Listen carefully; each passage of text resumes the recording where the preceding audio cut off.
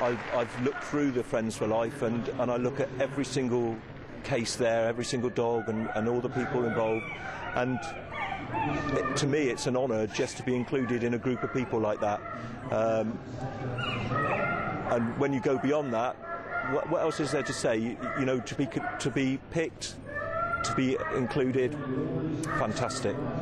The man was detained by other officers with the assistance of Anya, who throughout the incident never let go of him, kept hold of him, and basically I feel that her actions in distracting the male and not giving up on him meant that the injuries I received, although they were substantial, weren't life-threatening.